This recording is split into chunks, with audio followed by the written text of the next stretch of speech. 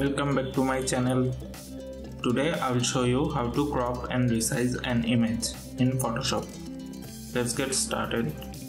To crop an image, simply select the rectangular selection tool and select the area you want to keep. Then go to image and click on crop, and the image will be cropped. You can crop the image as many times as you want. To resize an image, click Ctrl-Alt-I on your keyboard and a new window will open. Define the height and width you want and your image will be resized accordingly. I hope you enjoyed this tutorial. Don't forget to subscribe the channel if you are new.